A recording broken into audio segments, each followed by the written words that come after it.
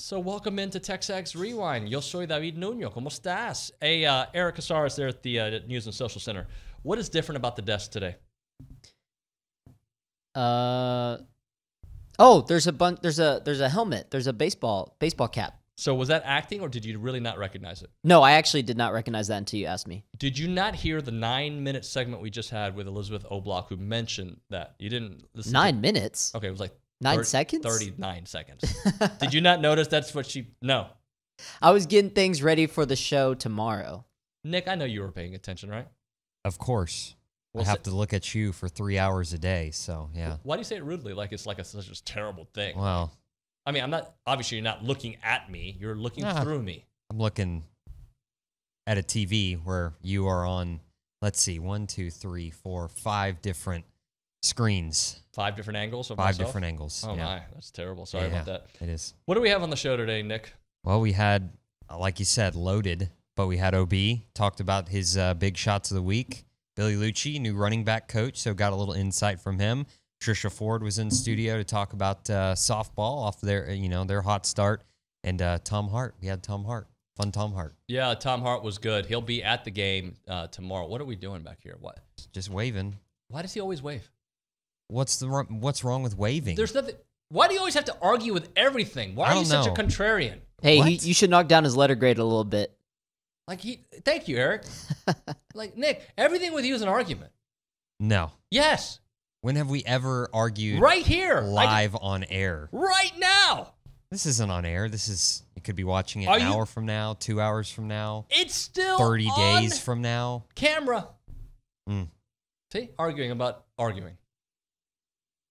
If anybody cared about that little 2 minutes little snippet that we did, let me know. If you didn't care, please don't tell me. Watch our shorts too. They're really entertaining. Oh, hey, I got to tell people. Do that. Here's the rewind. We'll talk about it in a second. Fine. Acknowledge the big shot that was Wade Taylor. Yep, that was my basketball guy. I mean, he probably he had a really strong case to be SEC Player of the Year. Of the week. He wasn't, but he averaged 22.5 points, and I think it was 5.5 assists, and just had 3 turnovers all week. Shot 15 of 16 to free throw line, 9 of 18 from 3-point range. I mean, he was spectacular. He was spectacular. Very definition of the big shot. Look. The Aggies need somebody to score when Boots is off, and the front court's been really good recently. It depends if it's Henry or if it's Julius. Wade was the one about 2 weeks ago that was falling a little bit behind, just with a little bit of a slump. He is out of that slump. He is leading the way. He's hitting open 3-point shots. And, the one that keeps coming to mind is the one he missed that almost went in that would have made the game be completely over. But regardless, he has played such a great ball. And one of the things that Buzz said yesterday that I think is very true, he's being more patient. He's reading the game, right? Something that a lot of guys, there may be a shot that you can hit because it's an open shot, but read the situation, right? Read the time. Read what is going on right now. If it makes more sense to pass it back around, attack differently, he's doing that, and he's being a little bit more patient with the ball. Yeah, I think the only point of criticism ever on Wade was that sometimes he forced things that he didn't have to. Yep. And it does look like he's taking a step back to slow down a little bit. And he's playing harder is never an issue for him. He plays hard all the time, but he's also playing really smart right now. Yep. Let's do a couple softball names because I think they deserve their love as well. The co-SEC Player of the Week is Trinity Cannon. She was huge for Texas A&M this past weekend.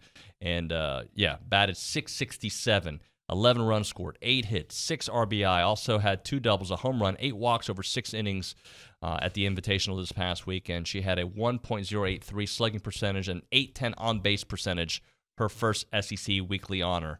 And she basically started nearly every game in 2022 at third base and now made the switch to first base. So congratulations to her.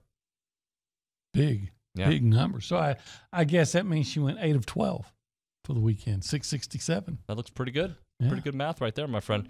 How about Emily Levitt? 7 innings, 4 hits, 8 Ks, 1 walk, I learned English yesterday, and no runs. Billy, last thing for you. Does it feel to you, and to me it does, that the coaching staff is better right now than it was a year ago? No question in my mind. No question in my mind. I mean, Daryl Dickey's a really good coach. He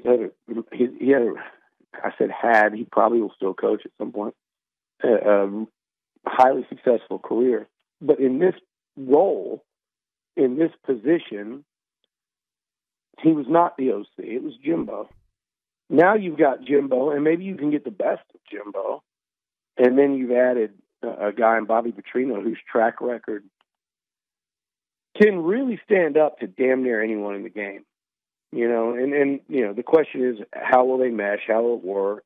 Some people say, is the game passed him by? I think that part's laughable. You just see an age, and you assume something that I think that part is. If you're asking that question, you're just looking for questions to ask, or you just really haven't paid attention to what he does offensively. But yeah, you've added a guy whose resume and body of work will go up against anyone's in the game. And then I really do think you've done a nice thing here with Marquell Blackwell out of Ole Miss. I think it took a while. It took longer than I would have liked to have seen it take, to be honest. But at the end of the day, what we've always said is it matters a hell of a lot more who you end up with. It matters a hell of a lot more who you end up with than how long it takes. So it did take a while. I would love to have had him hired in a week and had him out recruiting for the last several weeks. But it didn't happen that way. But at the end of the day, what matters infinitely more is who'd you get. And if you had told me at the start of this search, if you said the name Marquell Blackwell, I would have had no idea who he was. I would have Googled him, and I would have, which is exactly what happened a couple of days ago. I would have Googled him and gone, oh. At first, I wouldn't have taken long either. I said, oh, he's at Ole Miss last year? Okay. And then as I dug in, as I made some phone calls Sunday night, it was pretty exciting. And the deal is this deal done? I think it was done at some point over the weekend.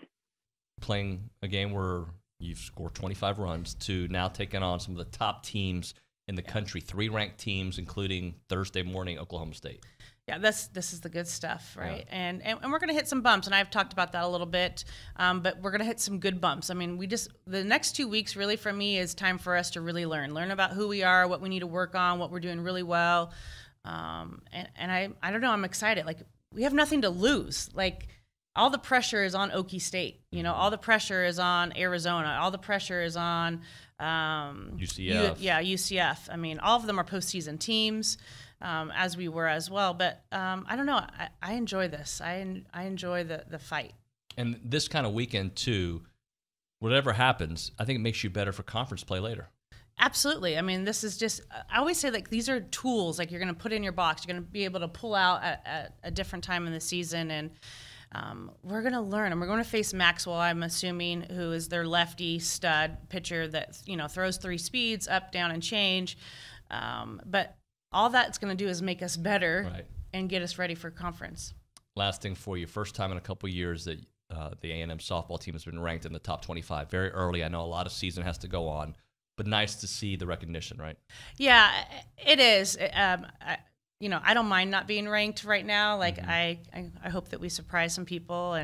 But yes, I mean, it's a great thing to celebrate, but it's not, like you said, it's early in the season. I want us to put our heads down and just get after it. Since we last spoke, Texas and OU officially going to be joining in 2024. It looks like. I was reading an article this morning from Matt Hayes, and just since the initial announcement back in July of 2021, when we were there in Alabama for SEC Media Days in Hoover, how things have changed and how poorly those programs have done for what they expect to be. And now they're going to be joining the SEC, the biggest and best conference in all of football. Well, I think that the value of those two entities joining the league will be fully realized whether or not they're a top 5, top 10, top 20 program. And for a comp, you don't have to look much farther than Kentucky basketball, right? Kentucky basketball is not having a good year by any stretch. The last 3 years have been some of the worst in their entire history. Yet if you look at the top 10 viewed, watched, metered games in college basketball this year, Kentucky shows up in, I think, 40% of them.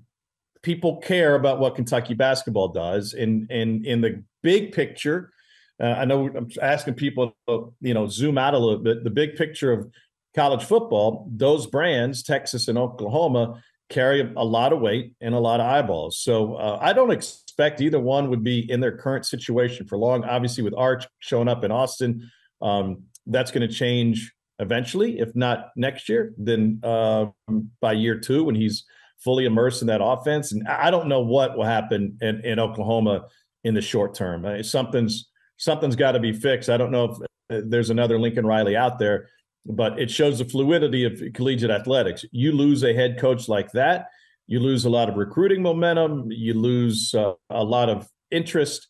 Things can change. But I think those two brands have staying power, which is why the league and the media partners are going to pay so much more for them. So we record this outro immediately after the intro. So even though you guys have watched like 6 to 7 minutes of content, like I'm still upset about the way Nick treated me. But we do want you to watch our shorts, all right? It helps the brand. You just broke so many people's hearts, David. I think that they were expecting Nobody like cares. we waited for like 7 minutes and then came back. At the end of the day, nobody cares. Like, do you really care when you watch a movie? Like, let's say you're watching The Godfather, that it took months to film, or do you think it happened 3 hours continuously? Well, I mean, if I'm a little kid, maybe I think that, but you're right. You got a good point.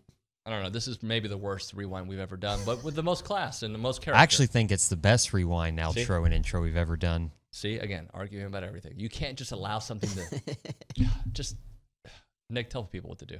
Like, subscribe, comment, share, watch our shorts, follow us on Instagram, Twitter, TexAgs Radio on Twitter, TexAgs Recruiting on Instagram, all kinds of stuff. Go subscribe. Thanks. Bye. Bye.